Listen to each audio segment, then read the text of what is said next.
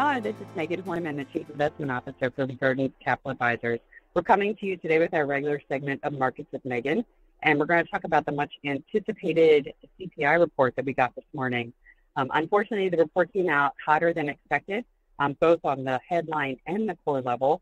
On a year-over-year basis, core rose 3.9% versus the expected 3.8%, and then on the headline, it came in 3.4 versus 3.2. This is definitely not welcome news for the Federal Reserve. They're going to be taking a look at this. And some other details in the report is the sticky inflation that we've consistently talked about. So housing, shelter, services, these all increased.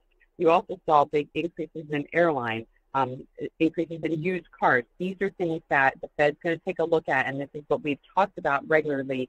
It's very easy to reignite inflation if the Fed gets a dovish tone.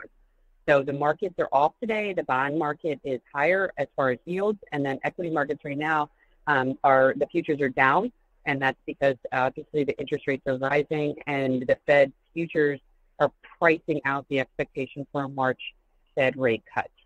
That's all we got today. If you have any questions or comments, please feel free to reach out to podcast@verdence.com. Thank you.